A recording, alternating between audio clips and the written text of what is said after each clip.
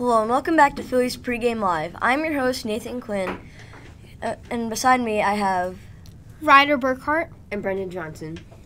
Today the Phillies take on the number 1 seed in the NL, the Atlanta Braves. Starting today for the Braves is Spencer Strider, who's been pretty good so far this season, but remember last time he played against the Phillies in the playoffs?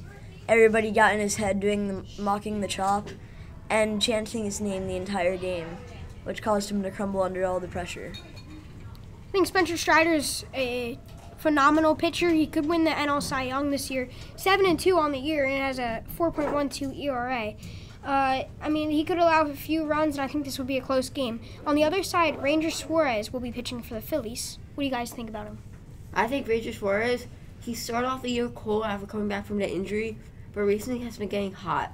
And he is one of the Phillies' best pitchers when healthy. And I think Ranger Suarez will have another great outing today in front of the Philly crowd.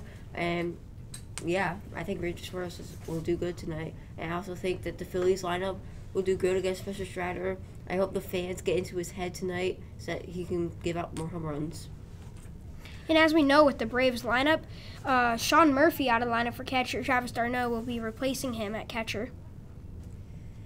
Batting leadoff for the Braves, we have Ronald Acuna Jr., who is hated by every Phillies fan, as when he came here and got announced at the first Phillies home game in the playoffs for 10 years, the stadium was just erupting with boos, not wanting this guy in the team. But on the other hand, the Philadelphia is starting with Kyle Schwarber, who's been hitting really well recently, and hopefully he can hit another leadoff home run. He's been hitting lots of walk-offs, too, and hopefully another Schwarbomb tonight. That is all for today. Good luck to the Phillies, and we'll talk to you after the game.